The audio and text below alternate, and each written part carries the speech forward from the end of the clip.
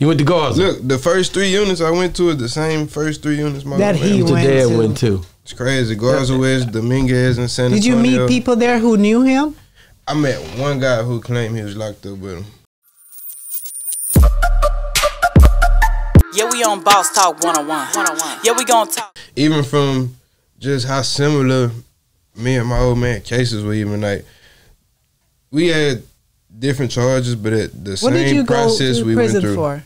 I went to prison for evading arresting a motor vehicle and possession of a stolen gun. Okay. But like even the process, but I was on probation for some other stuff back in high school, hustling and. I want to ask you, how was it? What transfer unit did you hit first when you went? Gaza West. You went to Gaza. Look, the first 3 units I went to is the same first 3 units my That he Your went dad to. went to. It's crazy. Gaza West, Dominguez, and San Antonio. Did you meet people there who knew him? I met one guy who claimed he was locked up with him. And what did he say? He was just telling me how much of a good person he was, and you know, like how he used to watch him be at the table writing in the day room, and you know, like stuff like that. But yeah, it was only that Only one person. person. Yeah. That's crazy, man. Because I interviewed Fred Hampton Jr. and his dad. You know, his daddy died. See, this is what Boss Talk is about. Think about this for a minute. You got to see your dad, right? Right. Your dad, you was with him till you was 6, 7 years old. Fred Hampton was killed by the police while Fred Hampton Jr. was in his mama's stomach. Damn. And I went and interviewed him. And he came to Houston as well and interviewed a second time. But he ends up going, his daddy went to prison for, was it $71 worth of ice cream? And he ends up going to the same prison that his daddy went to once he got of age. How long did you stay locked up? Total, just a little bit under 9 years. Total. And when you first got locked up, was it something to where, you know, with your father being locked up like he was, did you think about that? Oh, no doubt about it. One of the nicknames, one of the monikers I was given was Deja Vu. Yeah. And that was in Menard. Menard was the prison that was depicted in the movie Judas and Black Messiah. Chairman Fred was sent to Menard after he was in the Stateville. He was sent to Stateville first. And they call you by your name, your number, not your name. That's right. And every time they approach him with a number, if he responded, he said, I'm Deputy Chairman Fred, Illinois Chapter Chairman of the Black Panther Party. They said he had to be criminally mentally insane for refusing to answer to this number. Transferred him to Menard, 1969. Wow. I get bounced. Now, all the time I'm on the circuit, being transferred, and I'm saying, when they finally told me you can send me to Menard, it was like, boom, here we go. Oh, yeah? Here we go, you know what I'm saying? This is 1999. Do you understand what I'm saying? Right. Never meeting his dad because he was, the police killed his dad. You can see it on this, movies out about this. And then after that, he ends up going to that prison, and you can see that on Boss Talk 101 where he talks about the experience of going to prison, to the same prison his father ended up going to. It's crazy. Yeah, It's crazy. The first 3 units I went to, I was like, man, shit here can't It's be for me. crazy. But let it get deeper though. My felony judge, 'cause I have felony case and misdemeanor cases, but my felony judge, Janine Barr in court 182, she was the same judge who sentenced my father. Like I stood before the same lady who sentenced my father. Wow. So she knew you that was your I dad. can't say that 100%. Yeah, because if she didn't mention it. I can't say that 100%, but it was just, you know, when you take a step back and looking at everything, All the coincidences. It's like, damn, is this really even a coincidence? Like, it's too, you know, it just be too. But what was your takeaway from all of these? What was your takeaway from all of these coincidences? Like when you sit back and really look on it, like, because everything is a message. Right. What message did you get from all of this? This ain't the life. This ain't the life I'm supposed to be living. But I'm getting seen what I'm like. Okay, for instance, when I was there, I used to tell my mama this a lot.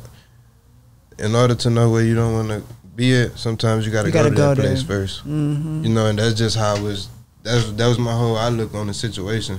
You know, from day one to the last day, like, and so I just took it for that. It's like you see how parallel like things can be. Like, do you want to live like this or you want to live like this? You know, but so you learned your lessons from it. Ah, yeah. So you ain't never going back. I gotta ask you a question. Like, when did you even know I reached out to you when you was locked up?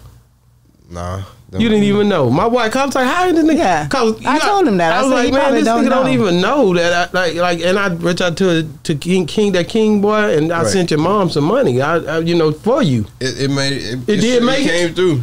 I'm not gonna. He I'm not won't. Gonna say He that don't I know who like all that, sending but money. If you send it through them, it for sure came. I through. definitely sent it through them because that's who I met. That's who I made my alliance with. Because of Ronnie Spencer, they was over there recording. Gee, shout out Ronnie too, man. We just did a bad song. Yeah, I heard it. I'm gonna talk about that. I don't know if now or whenever they come on, but at any rate, I went over Ronnie's, and that's how I met King Boy. Okay. And then he was so genuine because I was like, man, I'm a big Pimp fan. And he started telling me about you, and I'm like, I didn't even know that. And then that's how I started to know. So I started hitting him up. He'll tell you the same thing. He started FaceTiming me, and I was like, man, I said, what? I said, sit here, give me. He said, I got the text message. I got receipts. You know what I'm saying? Right. Yeah. So basically, he gave me all the information about you, about your mother. That's how I found out. Okay. And it wasn't just y'all. You got to realize from Shorty Low Jr. and all of them. I deal with everybody, bro. Little Soldier Slim. I'ma always be. I don't know what it is. It's just the fact of. And I just did Flavor Flav daughter. I just feel like, man, if there's anything missing and if there's anything I can do, I want God to use me for that. Right. Does that make sense to you? Yeah, and that's real. So and not just them, Trap Boy, whoever. I write prison. I dealt with that. So that's kind of how. And he's just brought it. That's how I do my ministry. Like I always reach back to the places where I was at and try to figure out what God want me to get out of the situation. Right. Does that make sense? Yeah, it makes a lot of sense. So I mean, like I said, for you to be on that unit, you was on the Walls unit too. Yeah, I was on the Walls. The Golden Gates. I was on the Walls. You know what I'm saying? I was on the. Man, my old man went to. If that's the case, I went to 4 units. He was in. Yeah, because he had to get out at the Walls right now. Yeah, because I was just the 3 I was thinking. I left the Walls out. The 3 is Garza, Dominguez in San Antonio, Darrington. Okay. And then the Walls. Then the Walls. Yeah, I went to all 4. Went to all 4 of them. Yeah. You didn't go to Terrell unit. He went to Terrell unit. I didn't go to Terrell. I discharged from a unit called Hot Tower unit in Dallas, Texas. Well, man, just glad you made it through it. Now, how was it being locked up? You get there, you pairing it up, you doing all this crazy stuff. You know what I'm saying? You have to work. Did you hit one? Did you get one Aggie, please? Man, them people had me. Was you hitting on it? Was you in the field? Man, hell no. But you know they were going out there. Hell, not me. How'd you get out of it? How'd you get out of it? When I came through the door, I told them I got asthma. That's what a lot of people do. I can't do it. Look, people was see you kind Do of you something have different. asthma? So I'm like, no, hell no. But look, a lot of people, man, what they call that shit, man. Damn, what they call it? That boy that wanted you one AP, he want to hit on that Aggie, man. Host squad. Yeah, that's what they call it, the host squad. But I said 1 AP because that's what it be on your paper if you got to go to that field. Nah, hell nah. Because look, you know, nigga got partners and family and all type of things. So they told you what to say. Yeah, they already kind of hipping me to what things gonna be like. So I get down there, what all wrong? I got asthma, man. Make sure if I ain't make sure nothing, man, I'm down there going to the pill window, refilling my inhalers and everything. We're gonna keep it. But that wasn't using it. Wasn't even using it. He's spraying it out. Man, I'm not even spraying it. That thing's still fresh. I got a new one. Yeah, so hell no. Did you? Okay, you gotta get up at 5 in the morning, go to breakfast at 3 to 5. Like, did you eat the breakfast? Nah, I wasn't really going to chop that much, really. You ain't never eat that pancake and peanut butter? Nah, don't get me wrong. I went down there some morning, but it wasn't too much though. Yeah. For one, nigga got tired of them pancakes. And for 2, I'm not breaking my sleep at no 3:30, 4 o'clock every day for the same thing. So you ain't got to wake up and go? No. Nah, it's definitely it's 100% optional. But sleep late, lose weight, right? No commissary. Yeah. Right. You starving for the rest of the day. Man, I stayed stocked up while I was down there. You know, like, had a couple of rough patches, but it wasn't really because of the money. It was like, say, for instance, man, we don't go to the store for so long. How much can you spend? It was 60. It's now 90, ain't it? Nah, hell no. They bumped it up again from 90 to, I think it was 105. 105? Yeah, 105. Niggas go and get big pastries. Yeah. 2, 3 bags down the line. Niggas like, damn, what doing me here? Come down there. But when you got out, did don't get out. No, I want to talk about it. Okay. You niggas spreading with each other and all that. They still do that down there? What? Niggas bust a spread? What? say ain't nothing else to eat. But they took the back. They used to have them on milk cans. Now they don't give y'all nothing but plastic everything, right? Yeah, cause you know how that shit. Oh goes. yeah, Put yeah. That shit in the sock in. Yeah. Did you ever get into a fight? Nah, hell no. None of that. Nobody approached you, try to test you. None of that stuff. Look, it was where I was at. People already knew who I was just by seeing my face. Like I had somebody come to me like, "Man, what's your people name, man?" I'm like, no, it's a one thing about it's a gift and a curse because some people gonna love you, people gonna hate you. So I always like made sure that when I was in there, I never let people feel like they was too close to me, but at the same time, you know, like. You can tell by energy. Yes, you know, you got real niggas down there. So it's like, you know, I'm gonna rock with y'all, you know, but we're gonna keep it here.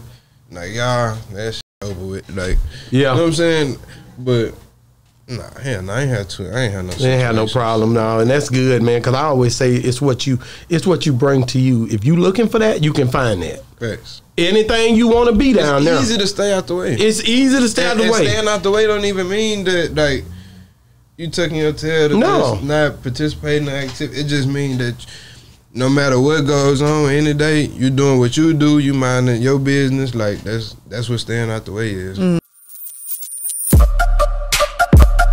Yeah, we on Boss Talk 101. Yeah, we gon'